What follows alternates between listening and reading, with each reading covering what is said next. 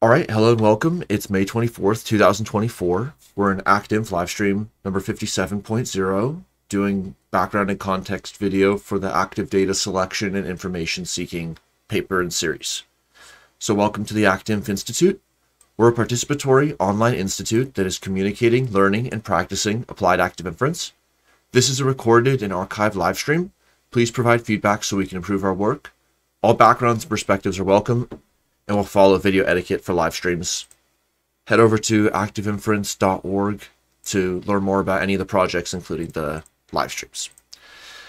So today we're going to do together a background first pass on a very interesting paper from Thomas Parr, Karl, Friston, and Peter Zeidman, Active Data Selection and Information Seeking from 2024. In this video, we're going to introduce ourselves, talk about big questions, go through the keywords of the paper, then most of the sections, section by section, and as always with the .0, it's just like a first pass, and we'll look forward to speaking with hopefully some of the authors in the coming weeks, and also looking what people ask about. So, Christopher, let us introduce ourselves and go from there. Thanks a lot also for helping in the .0 preparation. Happily. So I'm Christopher Bennett. I'm a bioinformatics scientist. I do a lot of data mangling, data analysis, and that sort of thing. This paper was of great interest to me as we kind of go into this more data-driven era in making sure that with such large data sets that we have, making sure that we can actually select relevant data for any of our applications going forward, be it machine learning or whatever we're trying to do. And I'm Daniel. I'm a researcher in California and also was drawn to this on one hand on the applied side, the idea of more efficient and effective data sampling, and then on the more theory side, the connection with epistemic value information gain. So here are some of the big questions. Why don't you add some detail to this? Absolutely. So there's 5 major big questions that I had after reading this. For the most part, it boils down to doing our sampling. You can do sampling over time and sampling of different data sets in different ways. Is there a way that we can intelligently select the data that we're going for, the time that we're trying to select? Is there a way that we can understand how the time aspect, how to sample through time instead of just doing a dynamic or more dynamic, instead of doing a static, like we're going to do time 0, time 7, time 14, time 21. Can we say, hey, the differences between time 1 and time 2 are time point 1, time point 2 are very interesting. It's a lot of data in there alone. So we'll sample 1 and 2, and then maybe sample 10. Is there a way that we can intelligently select the time points that we are sampling from when we get into the time series aspect? The paper mentioned a number of different time dimension models that you can add to the core model that they're utilizing, one of which was a hidden Markov model. Another was, they mentioned a differential equation in the actual model itself, in the equation itself. Are there situations that one performs better over than the other? Or is what they have selected to use in the paper the optimal solution in most cases, if not all cases? When it comes to clinical trials, that was a section in this that they discussed. There's a lot of FDA regulations of clinical trials, and it's very heavy red tape right now.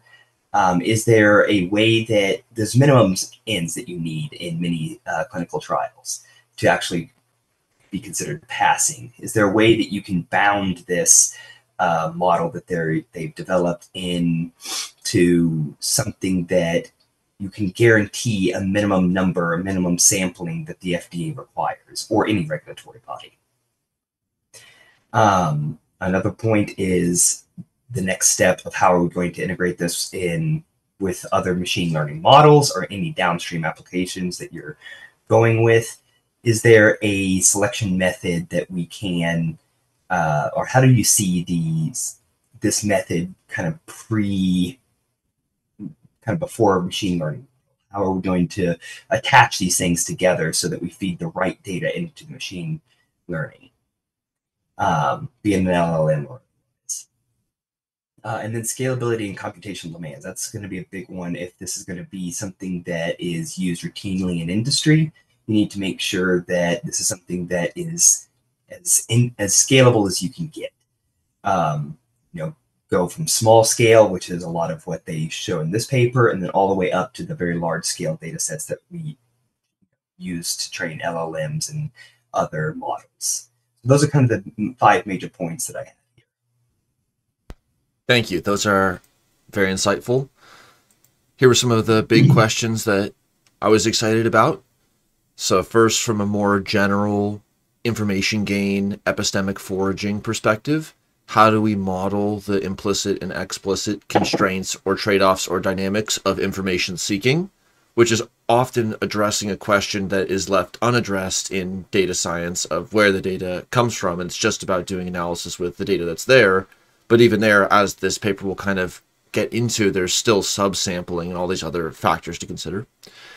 The clinical trial example brings a very serious and very real plot twist into the paper, which moves through several levels of adding theoretical generalization and incorporating like the time dimension and other features. And then the plot twist is when the preferences for certain kinds of observations is specified, then there's all this interesting behavior and decisions that come into play. So I'm sure that'll be a great discussion. And then also in section 4, they mention the streetlight effect, which is, quote, the tendency to search where data are generated in a minimally ambiguous way, i.e. under a street lamp compared to searching elsewhere on a darkened street. And so there it's an interesting scenario, and there'll be some fun art coming up. And also how they distinguish the sampling method with the full information seeking from the maximum entropy sampling is a very subtle but very important point that I look forward to hearing more from the authors about.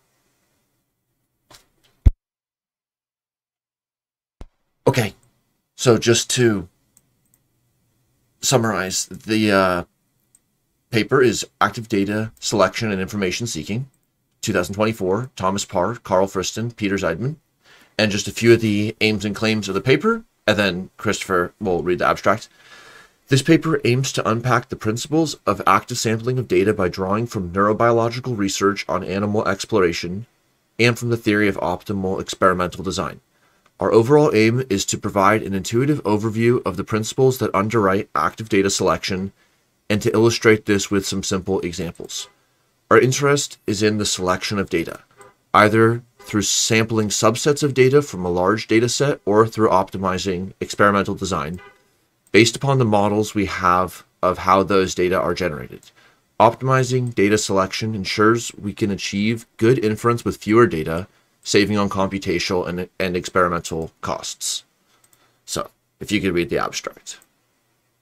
Absolutely. So the main points in the abstract are that Bayesian inference is typically focused on 2 major issues.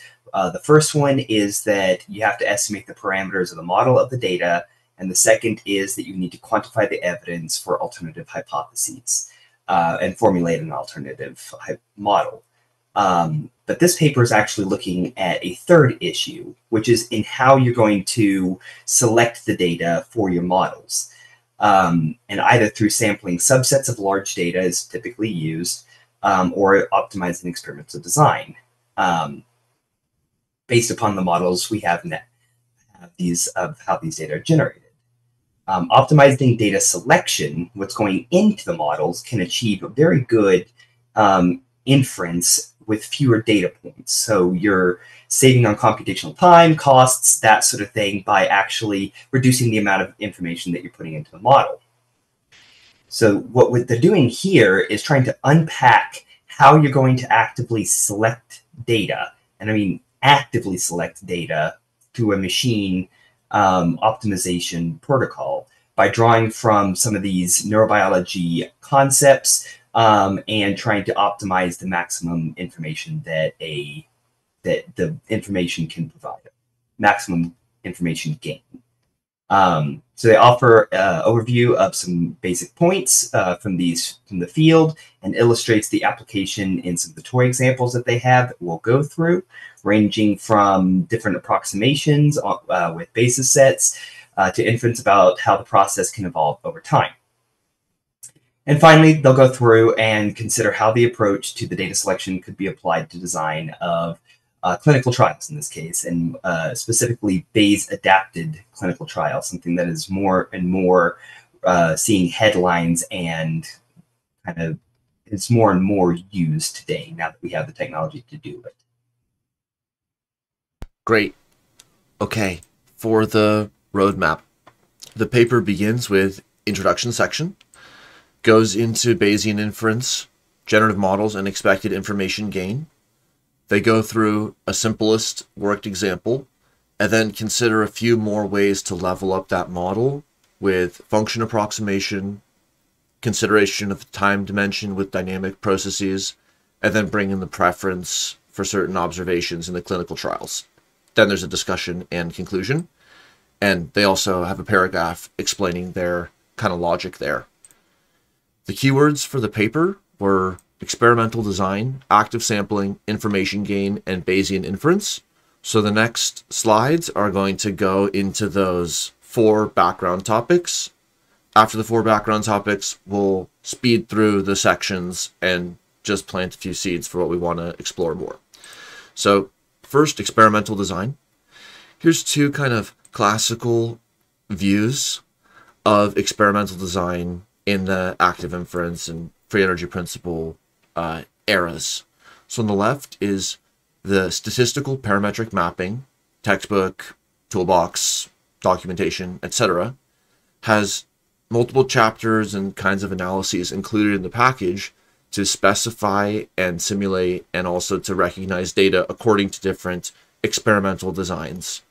And one very hallmark or common visualization of these kinds of patterns of experimental design are these design matrices, and it's just represented in this black to white grayscale, and it summarizes different kinds of measurements across different experimental settings. Like here might be 6 settings in the larger white blocks, and then there was variability within each of those trials, and those are the smaller row levels, so that's like where the data are collected. And a lot of this has to do with the linear operations that can occur on this kind of matrix in a general linear modeling framework.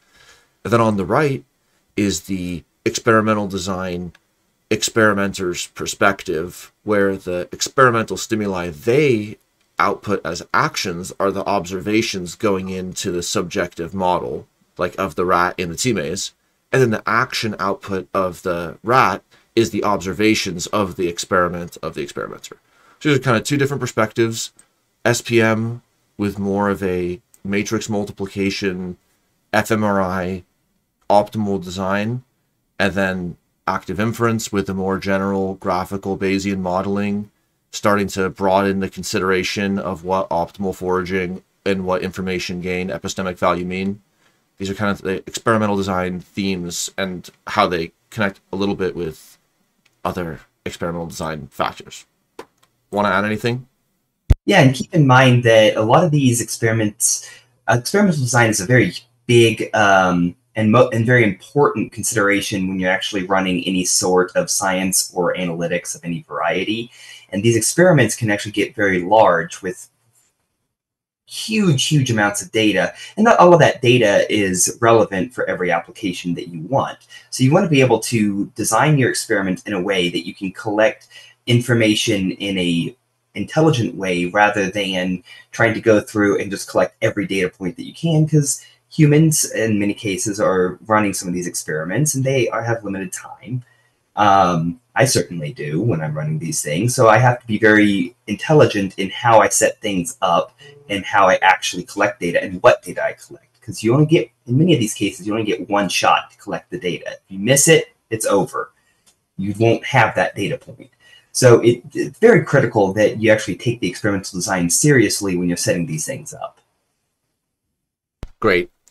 So connecting that kind of experimental design, experimenter on a budget perspective with a more statistical and biologically statistical based perspective, active sampling.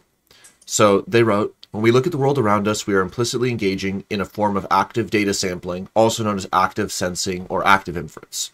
So this is referencing the visual saccades.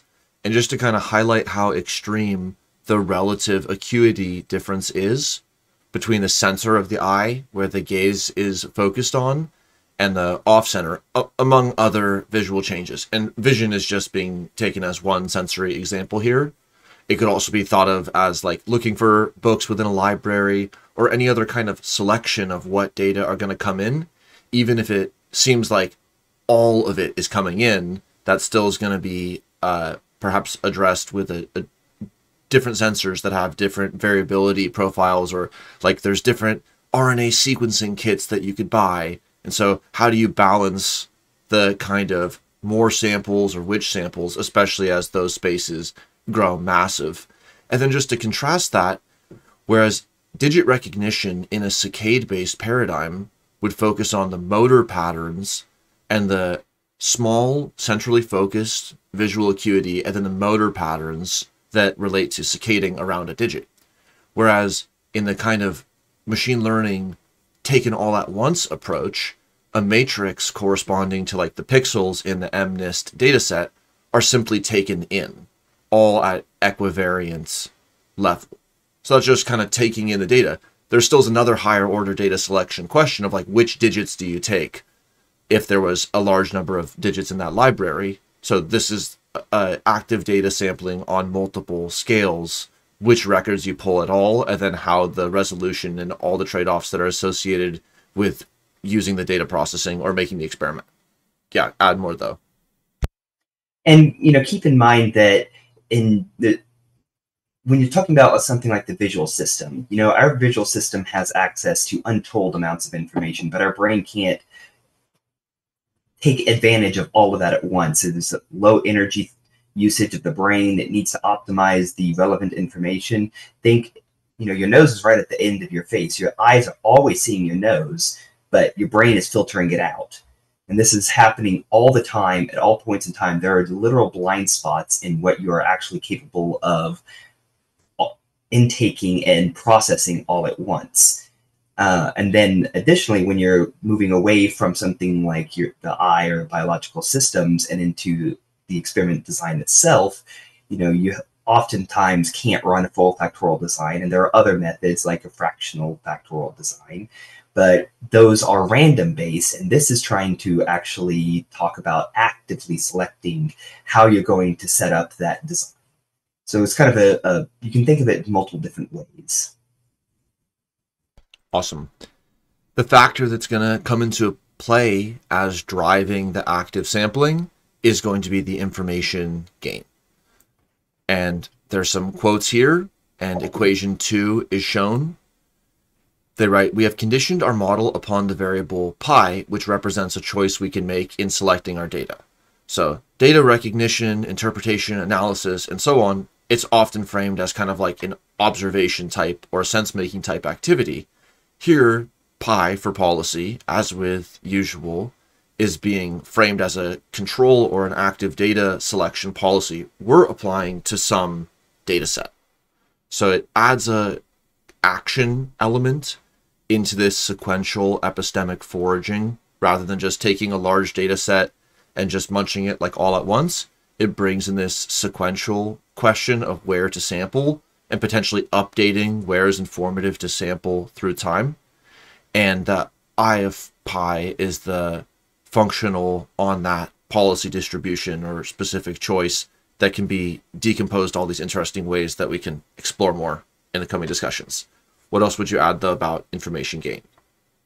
I think this is one of the biggest points in this whole paper is you're measuring how much information you are gaining in your model by adding these different variables in here and selecting different variables. You're effectively automatically taking out or trying to remove things that have high mutual information that don't add as much. So if you have parameter A and parameter B that are effectively just transformations of the same data, then you can easily remove one of those and still have all the information that you need.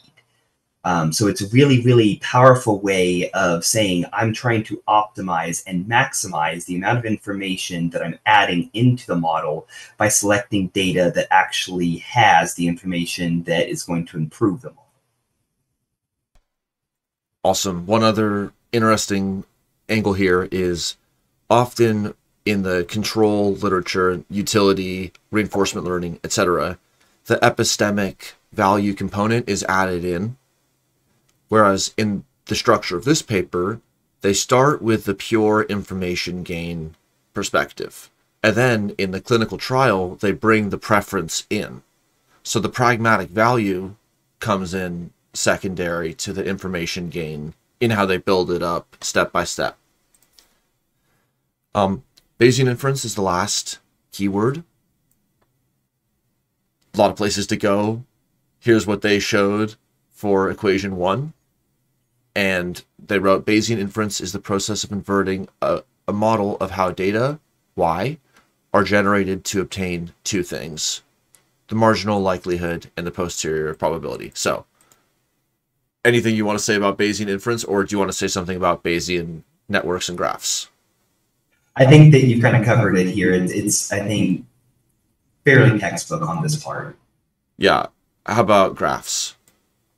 On the Bayesian graph side of it, there's multiple different ways that these Bayesian statistics is done nowadays, and the Bayesian networks and graphs is a really powerful method going forward.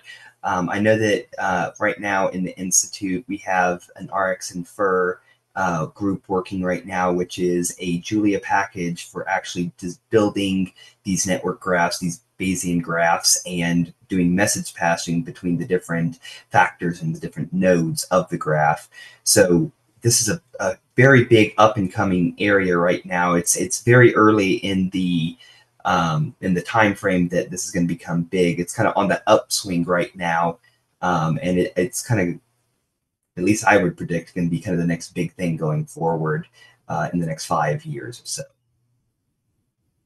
Yeah, we've been having a great epistemic time, and LiveStream 55 explores some of this in more detail.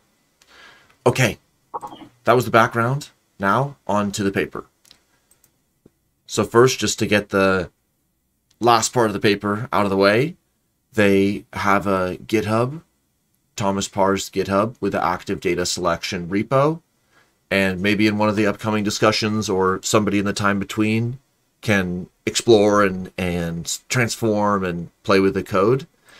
And also all these different ways that we have fun discussions around the language of the active inference model and how building it in different languages or using different styles, like is or isn't plausible. These have been very fun discussions that help us get at what the core of the math really is and how that's independent of whether it's written in MATLAB or any other language. And then also, as it is simulated, it's written here in MATLAB, and so that's kind of interesting. Any thoughts on that, or just like coding in RxInfer, or? Yeah, I think that with RxInfer being, I think, relatively new on the scene, you have some of these other traditional approaches with MATLAB and PyMD and that sort of thing. It'll be very interesting to see how these techniques evolve over time with packages like RxInfer, really, I think, changing how we approach building these models and designing them. And I think that it's going to be even more critical now in this current environment to select the data intelligently going in so that you're not muddying up your models or having to build too big of models that might have information that's not as useful to the application at hand. Yeah, great. All right, section 1, introduction. So we'll try to hit on some of the key points. I'll say something briefly, and then feel free to add something if you want.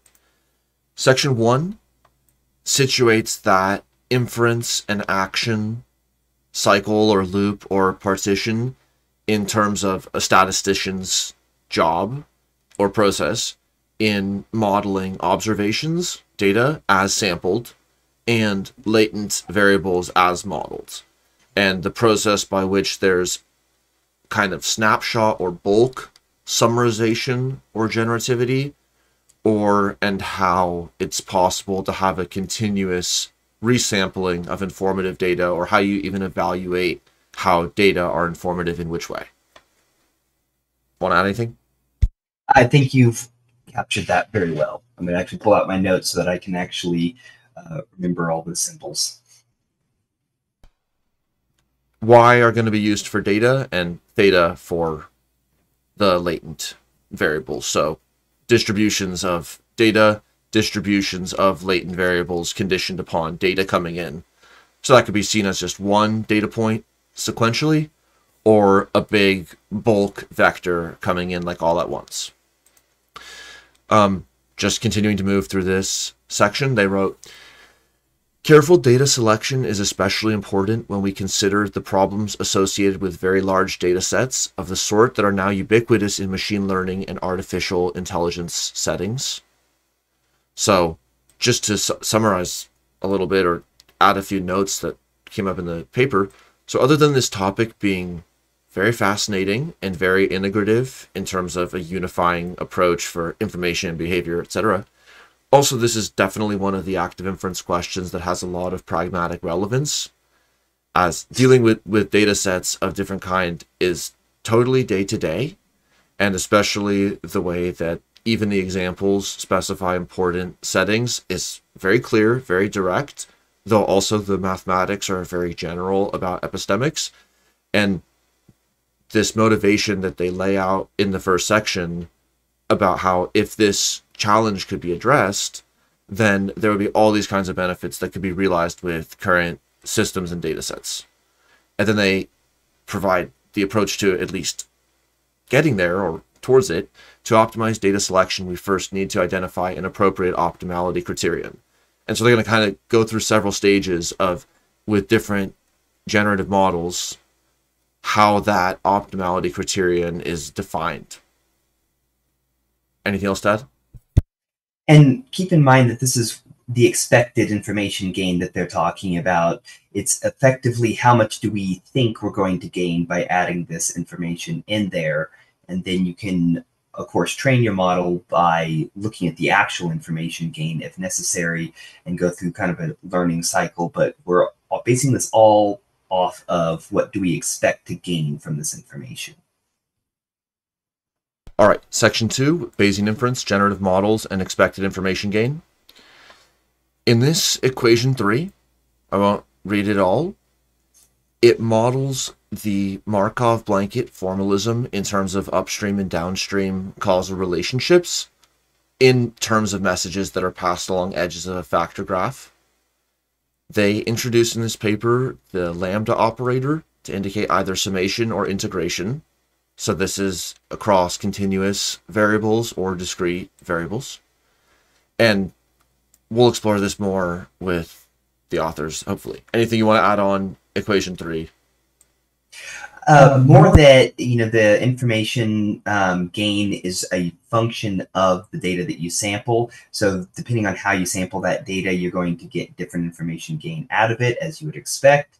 And then you start to get into the message passing, which is that Bayes graph and factor graph, I guess, challenge going forward, that construct. When you build it in a factor graph model, you have to be able to pass the messages between the nodes effectively.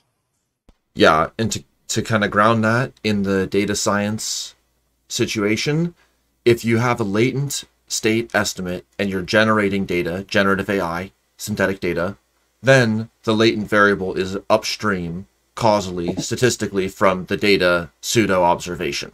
But that might be the actual real observation if you're interested in the computer model.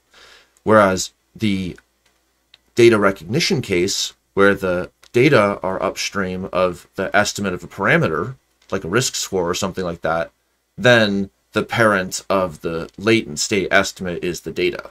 So that's the recognition direction. So this kind of covers the whole Bayesian update possibility spectrum in this essentially Markov blanket, but it could be in phase space or time or a few other situations they explore. Mm-hmm. All right, 3, a worked example. This section lays out the overall pipeline for how you get from the graphical notation of the Bayesian network, whether it's viewed visually graphically, like with a variable dependency structure, or whether it's just written out in terms of the plain text with the analytical. The Bayesian network is transformed into a factor graph, probably a constrained factor graph, discussion for another day. Yeah. On that graph, certain messages are passed at inference runtime. Conditional and predictive entropies are calculated as part of the way that this system outputs or is described by different probability distributions, understand in a kind of statistical, mechanical way in terms of entropy. And then that is going to come together into calculation of the objective function, which is the expected information gain, which is basically conditioned upon the cognitive model of the sampler. So just because the sampling is active data sampling doesn't mean that it's going to lead to like an adaptive behavior. It just means that where the learning rate is perceived to be highest informationally, iteratively, there is a ranking by which those can be, the space of experiments can be ranked by, and it can connect to pragmatic value in terms of epistemic and pragmatic coming together for the full expected free energy, like in the clinical trial. Anything to add? And you'll notice for this story example that they are discussing here, the factors that they have in their graph in each of their nodes is actually a cosine. So that's why you get that kind of oscillation in that bottom plot there. So you'll have areas of maximal information and then areas of minimal information just based on the toy example that they have. And this doesn't always have to be cosine, but in this example it is. And so it just kind of gives you a really good graphical understanding of how your information gain can be viewed over a sinusoidal sort of oscillation. Yeah, just to kind of double down on that, if you sample right here on the number line or right here, the lines are indistinguishable, so the information gain is expected to be low. Understanding the parameter family that is being generated and sampled from, which in this first example is the same type of equations. Whereas where the functions are maximally distinct, the information gain associated with reducing uncertainty about which one of those 5 the data point is coming from, those are the informative points at the 0 on the number line and far out. That's where just perceiving one point uncolored would give you the most ability to even perfectly resolve which one of the 5 situations it was. So, they write, in effect, this model amplifies or attenuates the amplitude of the predicted data depending upon a periodic function of our data sampling policy pi. So here, the policy distribution is like that kind of around-the-clock direction, which is not a common setting, but the general idea of sampling amongst a finite set of alternatives where a control variable is going to result in the most informative data point is a theme that is going to be expanded upon. And also one interesting mathematical move. Once all terms that are constant with respect to pi are eliminated, we are left with equation 6. So equation 5 comes down to equation 6, or maybe not exactly only 5 to 6, but 6 has removed all the variables that don't change as policy changes. So if the question of policy selection is taken alone, like gradients on policy updating, then everything that's constant with respect to it doesn't come into like the delta pi, delta something. So it just simplifies it down to only a function of policy. And that just kind of reflects how like the sense making and belief updating component is partitioned off from the policy selection component here. Yeah, you're looking for change in your belief based on the observations that you're gained. So if it's not changing, it's not as informative in your information model. Yeah. Continuing on equation 6 there, which is modeling the policy-dependent components of information gain as an objective function that ranks decisions about where to sample. Equation 6 is a special case of the third row of Table 1, which highlights analytical expressions for expected information gain for a few common model structures. As we might intuit, the most informative places to sample data align with those in which differences in data lead to large differences in the predicted data, in which our choice of pi maximizes the sensitivity with which y depends on data. So here are the categorical, the Dirichlet, and other functions in terms of how they'd be written out in the probabilistic, like specifying a distribution way, and then how there's this relationship analytically to a related distribution, which is an objective function that ranks the information content of sampling the likelihood distribution in a certain way. And that's closed form in certain situations. And then also they explore where it's intractable formally. And so then that's where the variational approximation comes into play. Anything to add? No, I think that summarizes this slide. Okay. Section 4, function approximation. We next turn to a generic supervised learning problem, that of trying to approximate some function based upon known inputs and the observable outcomes they stochastically cause. Pretty general neural network or latent state observation setup. That information is composed and concatenated so that there's a common variable with that's describing the statistical object that's going to be describing the inputs and the relationship with the observable outcomes. And then that function approximation from sequential data in figure 3 is simulated with random, but potentially you could call all of them random. But this one is a flatter or a less informed and iterated model of data sampling. Just going to show that samples of random data with even this minimal non-information gain driven model has a certain baseline prediction that's associated with certain choices about sampling sequentially from this generative model. Want to add anything? Yeah, it just, I like that they highlighted in this, that choice diagram there that you can actually get the inefficient sampling just by random, that you start to you can randomly select two things very close together, and you've effectively maybe not wasted a choice, but, you know, not gotten the maximal gain from that choice that you could have. Yeah.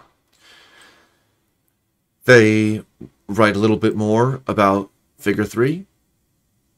Figure 3 illustrates a depiction of this model as a Bayesian network and a visual representation of the data generating process.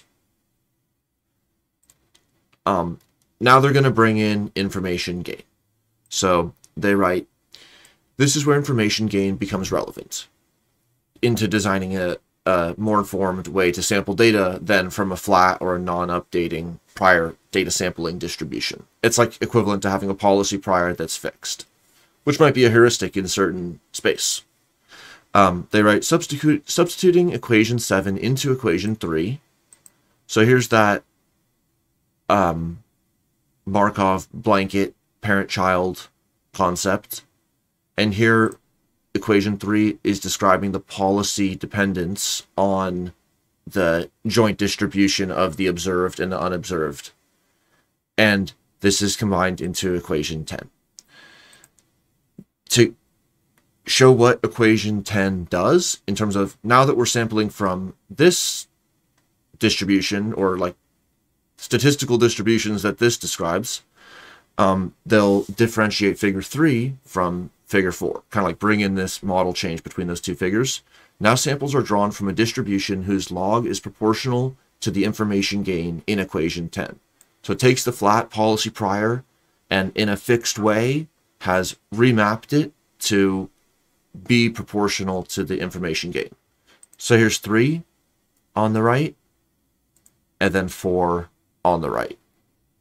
And the figure uses the same format as figure 3, but now each choice is sampled to maximize anticipated information gain. And they point to some specific quantitative patterns, but also like qualitative patterns. So want to add anything on figure 4? Just that now, if you focus on those choices, because I really did, I think, like that choice plot there, you can see that the walks around, kind of choices around your data space, are a little bit more distributed, evenly distributed, a little bit less random, but you start to get, I think, a more cohesive sampling of the data without entire randomness, putting things too close together, putting selections too close together. Yeah. Okay, continuing on. Well, they set up the question as, this raises the question as to how many samples should we collect. So within a foraging bout, where should one look? And then at the kind of like pulling a layer back in the strategy, when should you halt looking? Like if you have already sampled all 3 records from a data set, then unless you had some other reason, you could fully stop sampling there.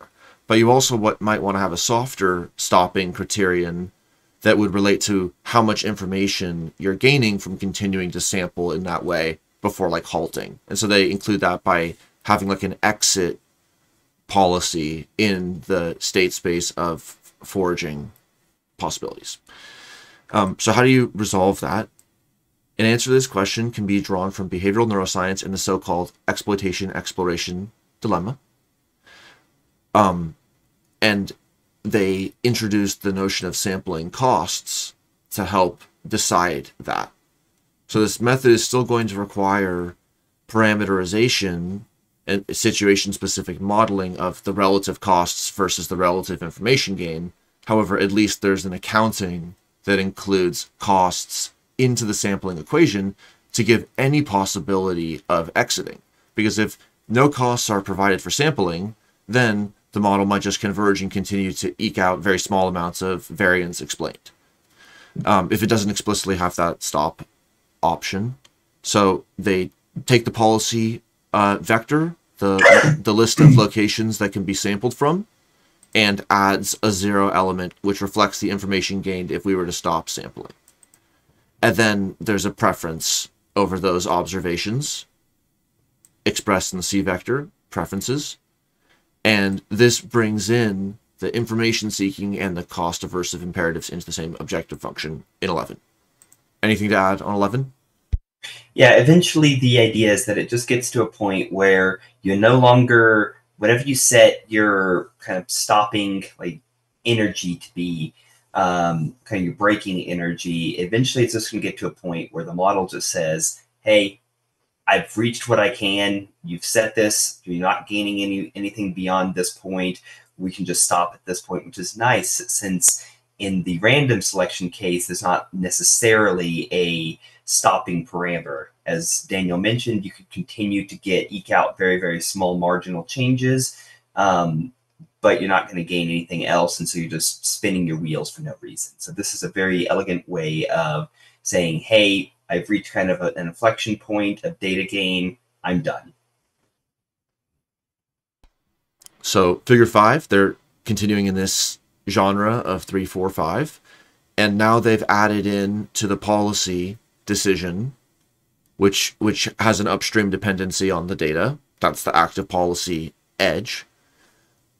they add in this cost to sampling. So we can explore more. However, it now includes not just the information gain driven choices within the trial, but it includes a specific probabilistic but decisive stopping point for that trial, as parameterized by how sensitive it is to information gain and preference. So this is one of the most interesting parts and discussions in the paper. They ask it out loud. A reasonable question to ask at this stage is, why bother with the full information seeking objective? And basically, how does this differ from maximum entropy sampling? And let's look forward to the authors or other guests. But here's just a few notes on this, because I think it'll be a great place to explore what it really means to do statistical and physical modeling on cognitive systems. They directly contrast maximum entropy sampling and their whole information gain family against each other, and then the rebuttal is in figure 6. So just to show figure 6 for a second. The measurement noise increases in variance from the center of the function domain. So the variability profile of the function is non-uniform. This means the amount of unresolvable uncertainty is heterogeneous through the domain of potential sampling. So in some kind of ways of thinking about what they're really getting at, and just putting this out as a speculation or starting point for this key technical point. So if there were a case where the latent states were equivariant, they had IID variability profiles, then sampling the most variable sensory data is the most informative. Like if you're taking a picture of a solid black image, then sampling from the noisy pixels is going to potentially provide more information gain. You're reducing your uncertainty more about something. You might be overfitting, but you can select as a heuristic wanting to sample from where variability is high at just kind of a first pass layer.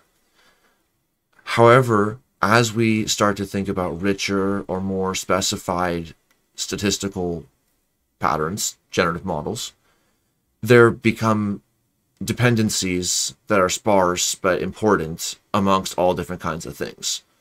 So things that are variable from a sensory perspective provide high information gain potentially to one part of a generative model, like a screen and static, but then other events might be less variable from a sensory perspective, but smaller differences even in that variable relate to some other component of uncertainty resolution from some other component of the model.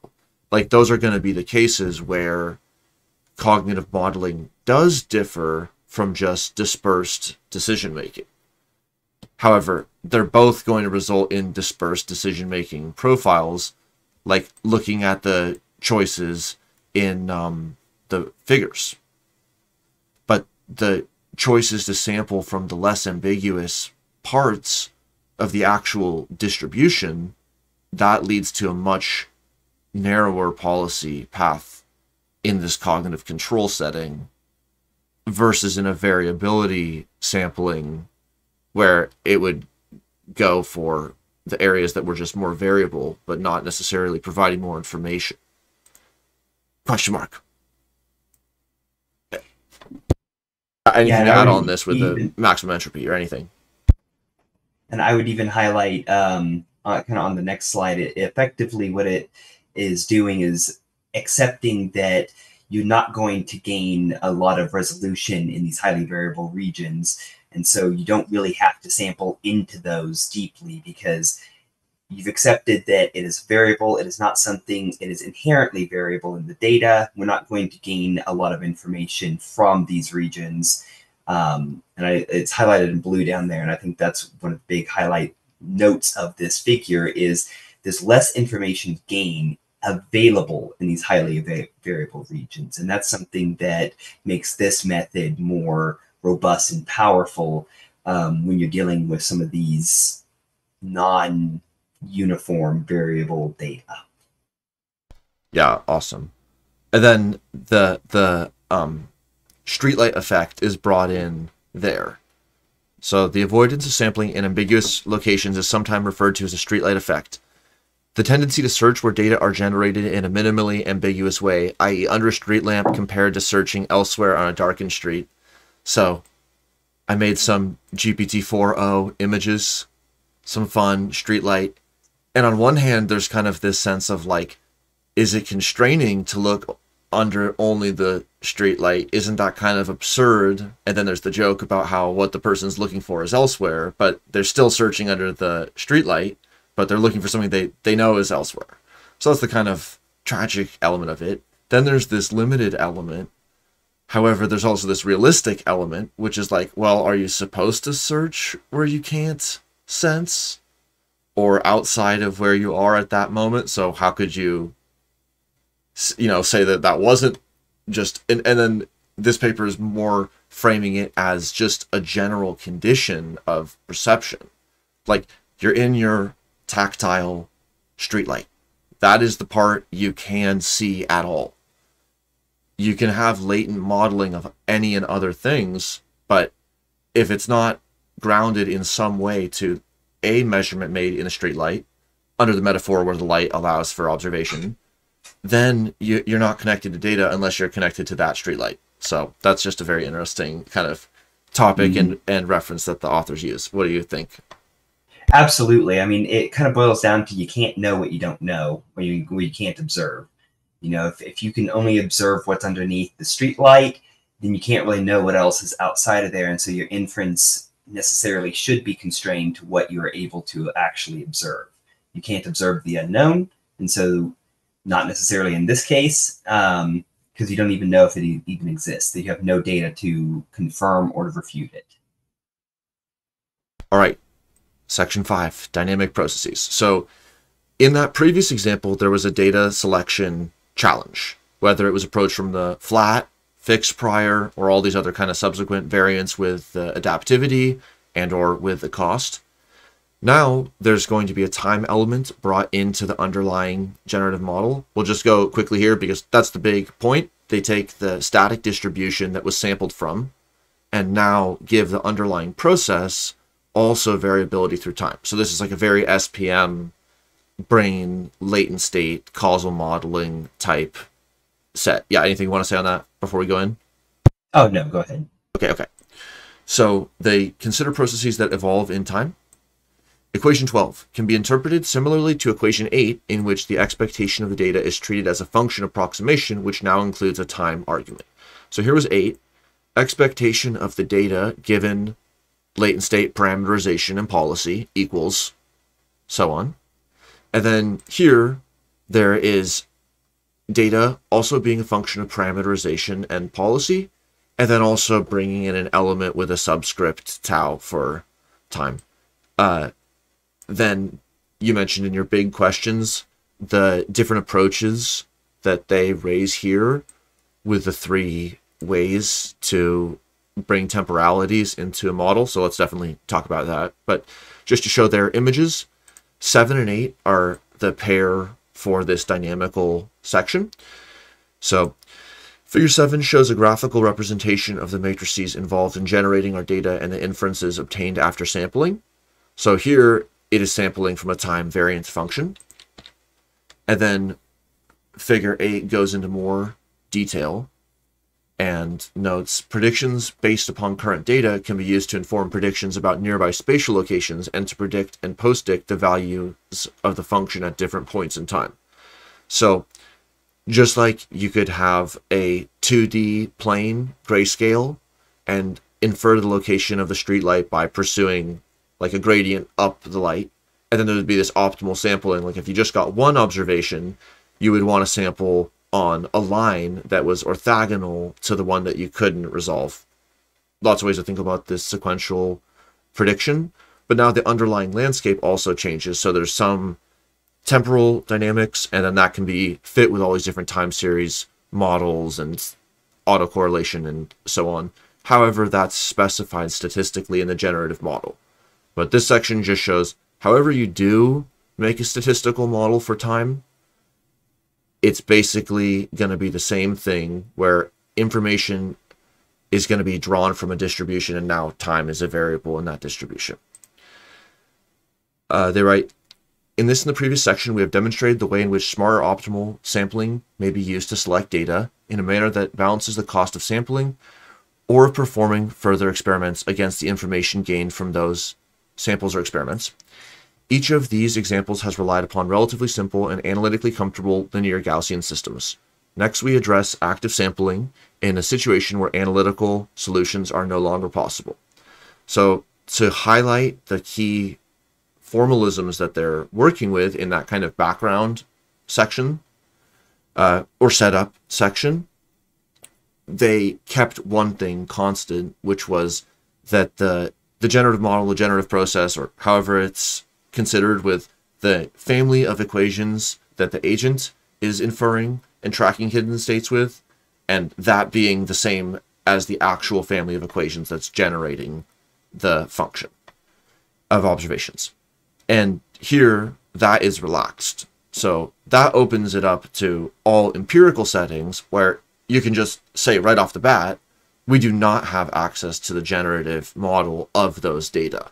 So we're making a map, statistical map, with all the associated trade-offs and statuses of like that genetic data or that transcriptomic data, all those different kinds of data sets, starting from a position where it's going to have to be statistically approximated, and it isn't going to be based, unless explicitly otherwise, on actual knowledge about the causal elements of the system. Any thoughts on that? Well, and something else that they noted in the paper, by adding this time element, when they're actually going through the time series, the model itself will preferentially select different data beyond what it just recently selected. So if time point 1, it selects X and Y data. At time point 2, it might select L and M data. So it actually will go through and select different types of data, and it'll take a little bit of time.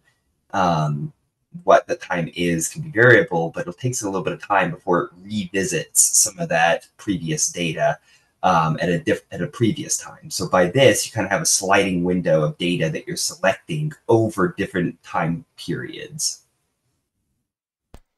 Yeah. All right. That's all going to come to play in this clinical trial, which is the big final contribution section of the paper. In our final example, we demonstrate the potential utility of the ideas outlined above in the context of a more concrete example. So they model the statistical setting here as an adaptive Bayesian clinical intervention methodology experiment. For example, the kind that was done during the 2014 West African Ebola outbreak. The active sampling approach advocated in this paper offers two main opportunities to augment adaptive trial designs. First, it allows us to adapt the design to maximize the information we obtain about treatment efficacy. So that's the pure sense-making, information gain learning, sampling from where it's informative, not from where like we habitually or prefer to look. And then second, to balance and bring together that information gain with costs. And that was brought in with the cost of the sampling section, which was done in this paper by adding the stop policy option, which can be probabilistically selected. And then as other sampling locations become less informative, or if somebody was just sampled and you know that there's a slow decay through time, then on that subject, the stop policy cost would outweigh the information gain from an experiment. And this is also, I think, will be a very interesting discussion. This blurs the line between clinical trial and public health intervention and can be seen as analogous to animal behavior that is never fully exploitive or explorative, but is a balance between the two. So how do we think about that in terms of biomedical and health security and all these different topics? And any thoughts on this before we go into the formalism of the clinical trial, just like about clinical trials or anything? Yeah, and I think that that's going to be like that last point there is going to be a big one going forward. Of like, how do you balance benefits to the patient, benefits to your trial, benefits to essentially the company? Like, there's a lot of different benefits and costs that you have to weigh into this, and so these models are going to get very complicated when you start to distill this into something, especially with health related. So it'll be very interesting to see how this evolves. Okay, so here's how they do it. Our setup is as follows. For each new cohort of participants, we decide upon the randomization ratio to adopt. That's the orange, subscript R of policy. So this is policy on a randomization ratio. There's three options, so this is a discrete but linearly ranked, not fully categorical policy decision, where one half would be the 50-50 sampling between the two groups, whereas you know a priori that sampling in a skewed ratio is going to be less informative. Like if you sampled only from one, you would obviously be maximally uninformed about the other. However, what's going to end up being reflected in the policy decision to shift to a 1/3 or a 2/3, which is focusing observations on one branch of the study more than the other, is going to focus on the explicit quantitative preference for observations of survival. So that's going to be very interesting to see how the time variable, which relates to the experimental design, but by way of modeling the death curves of the participants and how different preferences for complementary processes of reducing uncertainty about the treatment-specific death curves and not preferring to see death observations, because that would introduce the pragmatic imperative to measure low survival experiments.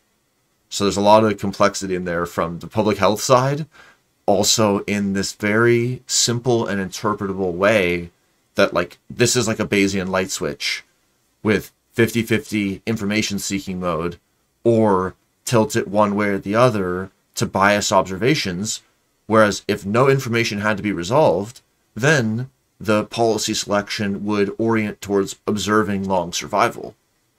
Whereas if that was somehow changed, then it would have to be adaptively sampled on the fly and changing these ratios and all that. What do you think about this?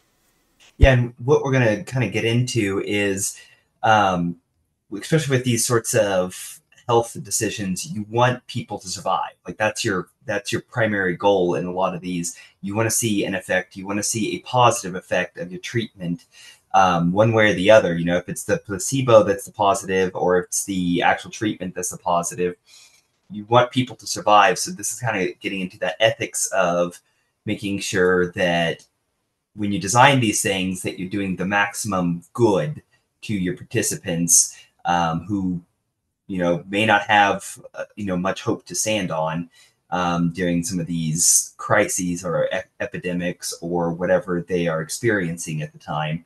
So you want to design this in such a way that, you know, you keep them, the patients, in mind. That is the whole point of this. And so by having a Bayesian kind of preference and bias to keeping the patient alive and the best outcome, you're maximizing how the patient's outcome in the patient's life. Thanks for adding that. Another point to make, this is from figure 9 that's going to come up, but it really highlights how sparse and few and interpretable the Bayesian graphical formalism is. And message passing, which a lot of the equations describe and the discussion about Rx and Fur touched upon, message passing gives procedural ways to implement this in computational systems, because it's sometimes hard to go from the simplicity of like this graphical model to fitting it iteratively on complex data sets. But it's pretty clear to see how different variables are upstream or downstream of other variables, and also how the time sampling can be shown to be, which is upstream of data sampled, as these other factors are. But it has a separable, interpretable, calculable epistemic value that doesn't have a certain kind of connection to randomization ratio, for example. So being able to have explicit statistical calculations and directednesses where the follow-up time doesn't influence the treatment group ratio or the randomization ratio or other processes gives a type of interpretability that the generative model gives us the equations for, and then the pragmatic challenges are about actually implementing that. And then even if the computational component were totally addressed and abstracted away, that would basically center these broader questions, which I think the health example is a great jumping off point for.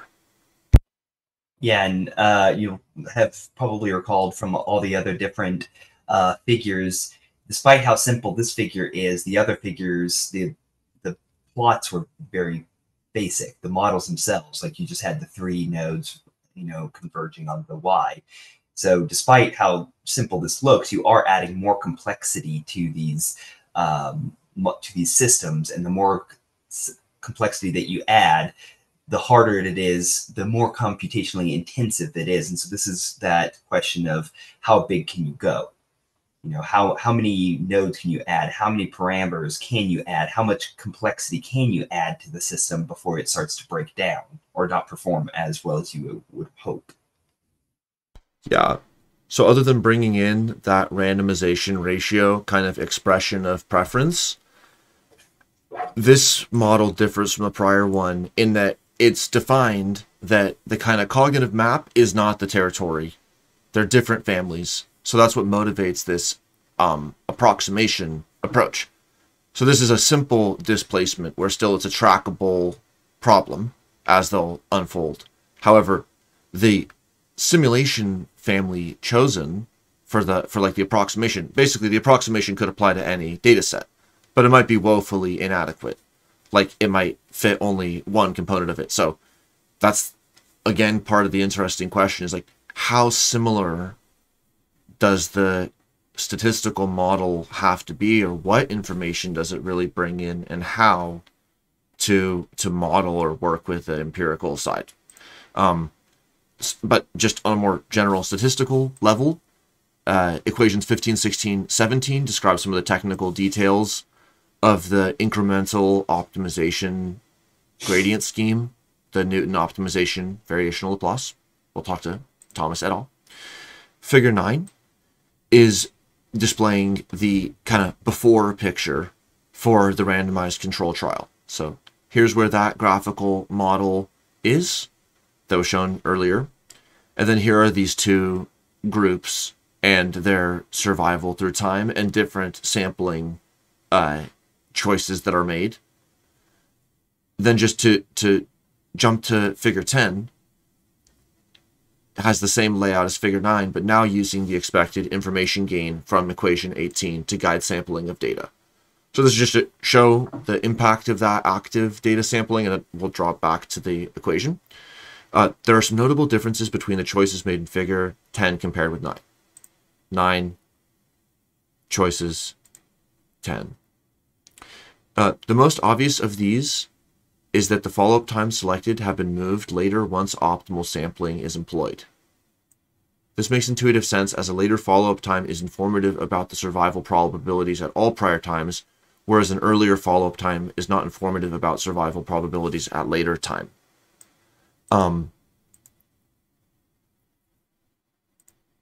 Where it gets in the final simulation brings in the random sampling plus the preference element. Here's where the symmetry is broken to also want the measurement of survival as more likely than death, which is how the preferences are specified in active inference. And then the policy switch is reflected in this part where the observations are shifted later because there's less than a threshold of information to gain by having them earlier, and then they even if there is equal variance, I'm not exactly sure, we can ask, between the 2 branches, there's an oversampling for the group with the higher survival, which in this case was the placebo group. So anything to add on this Yeah, I preference think element? this is the like the crux of the whole, making sure that you optimize, the patient's outcome on this, because the treatments in this scenario um, were not beneficial. They're actually harmful. And so throughout the course of the study, this by utilizing this model, you actually randomized more people into the placebo group, which caused a greater survival of these individuals. And so you can already see the effect that this sort of methodology has on clinical trials, because you're optimizing the outcome. And I think that is exactly what you want to do in these health decisions, in these trials, in these things that impact human health or humanity in general. You want to optimize the outcome. And, in this way, you're actually reducing the overall harm to patients. Yeah, interesting. Here's the specification for the information gain. So, bringing in the form of the message is required for equation 3. Now, with all these extra components that have been added in with time, variability, demographic, and the sampling, they write out some of the technical details for the approximations in the variational Laplace, and then some aspects about those models, which we can ask about. But figure 11 basically shows the big change, which is that as you go from having a flat sampling distribution across time and across treatment groups, you can actually do better than that, basically, by choosing a sampling regime that makes sense given the costs of sampling. So that's just very interesting, because it really does look like, given the possibility for these two lines to diverge, their divergence would be largest later on. Whereas if you could only schedule like one check for every person, if it was something that was expected to happen later in life, then sampling all the young wouldn't even make sense. So then one approach is like flat sampling, but that is kind of sometimes erroneously called like unbiased or uninformative, but it is very informative. And then this is pointing towards how there can be better sampling than just trying to go flat across the entire latent state estimate. If there are priors relating to something, they can be leveraged as part of the probabilistic sampling and adapted to the data set in the end. However, for picking prior families for the active data selection, that's a big question about how much it will change how the algorithms work. So I guess that kind of takes us to the discussion. The paper's focus has been on illustrating how we might make use of information-seeking objectives augmented with costs, which gave kind of the exit criterion, or preferences, which gives the biased, pragmatic part of data selection, to choose the best data to optimize our inferences. And they highlight that the maximum entropy would yield identical results in several of our examples. So that'll be interesting, like what were the examples where maximum entropy and the information gain are identical? And then what are the real world or the statistical settings when the variance around predicted outcomes is inhomogeneous? How does the full cognitive epistemic model-based objective do differently than the max-ent distribution dispersal kind of null hypothesis? Any thoughts on this? No, I think you've captured it very well. Okay. Then there are several technical points worth considering for how we might advance the concepts reviewed in this paper. So let's talk about each of these. 1, refinement of the active selection process. 2, empirical evaluation of active versus alternative sampling methods. And 3, identifying the appropriate cost functions. So we'll talk about those coming up. Conclusion. Here's the entire conclusion. The key ideas involved an appeal to foveal-like sampling of small portions of the total available data to minimize computational cost. That's a very cool way to put it, and it highlights that kind of like sequential scanning, but also opens up some very exciting directions about how efficient that could be for some but not other kinds of problems, and how those problems could be identified or those patterns could be filtered for to where different kinds of saccading models would be adaptive or not. So like these are all fun discussions we'll have. And then they kind of brought all the theoretical components together at the end with the Bayes adaptive clinical trial, with the costs of sampling, constraints on sampling, and also the preference for survival. So what are your overall thoughts, or what are you excited about for the ones to come? I'm excited to kind of see, I mean, this is a fairly recent paper. I'm excited to see kind of where they have gone since this paper was published. You know, they had a number of kind of next directions. I would love to see what of those directions they've taken, what they've compared it to, other sampling techniques. This shows a lot of promise going forward for very complex and, you know, ethical situations, or situations where ethics are going to be a huge component. So kind of where that is, what they're going into, and kind of where they see, you know, further improvements. I still kind of want to know what would happen, or what of these other time metrics, or what other situations these time metrics would, or alternative time models would be applicable to, or if this really is like the de facto, just the way it needs to be done. Totally fair. I think that could very well be the case. I would just love to hear exactly, you know, if you did a hidden Markov model, how would that look? You know, is there a benefit of that over the selection that they have? Does it provide more or less versatility in the models? These are things that are going to be, I think, very interesting going forward. And then, you know, how do we, like you noted in the discussion, how do you optimize those cost functions? What's a cost? You know, you're dealing with clinical trials, it's a human life, that's a cost. Time, it's a cost. But there's also just computer time. How much you can actually get, how much compute you can get in a given moment of time. Some of these machine learning models that you might want to apply this to, or, you know, select data going into, sometimes takes a long time to train. How are you going to sample data that's going into those models? How are you going to continually feed those models appropriate data going forward? So this is a huge, broad category of directions that you can go. Clinical trials was a very wonderful example of a complex situation that is, you know, right there applicable to human life. But then you also have just data science in general. Like, how are you going to utilize this to, you know, going more broad, how are you going to utilize this just going forward in any data sense? Data is growing, it'll continue to grow, it will never really stop growing. So it's going to be more and more important going forward to have these methods more broadly used. And random's nice, random's really, really good.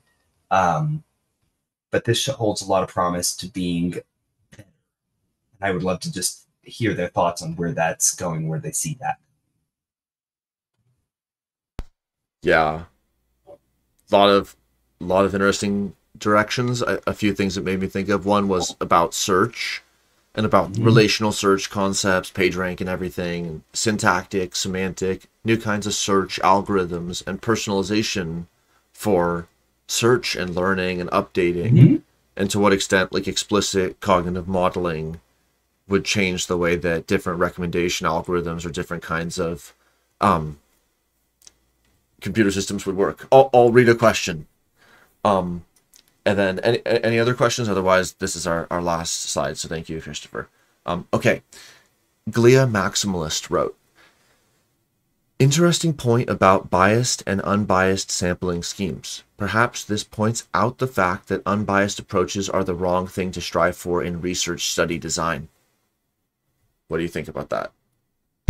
Unbiased research in study design. I think there's a time and place for unbiased, and I think there's a time and place for bias.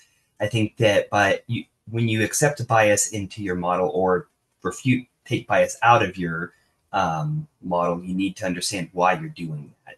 Certain bias you don't want to have. You know, researcher bias is something that's a huge bias that you want to not have, for example. But in certain cases, like in this paper, where you actually do want to have a bias, you want to make an intelligent decision, note why you're making that decision, call it out, and then build it into your model. That would be my thought. Yeah, that's interesting. Like, there are certain statistical distributions, the bias or the constraints on which define the research study, whereas other ones that can have an explicitly, strictly negative, like data loss or something. But then the trade-offs of how that distribution actually interacts with others can enter into this more complex experimental calculus that relates to, like, well, all these different experimental factors. And so the optimal experiment for different labs or different moments for the lab could look extremely different. And that's going to be the case. There's going to be dispersed behavior either way, but then the question is, how is that actually driven in a way that is doing better than drawing from distributions?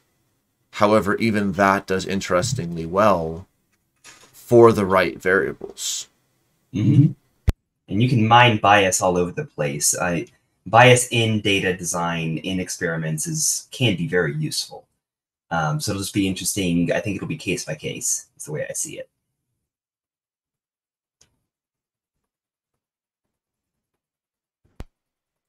Okay, well, do you have any last comments?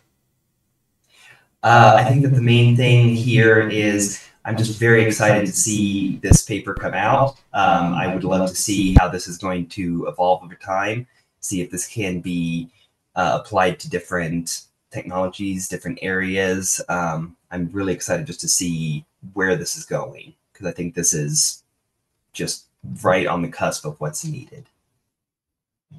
Awesome. Thank you. Okay, we will look forward to it. Thank you. See you. All right. Thanks, guys.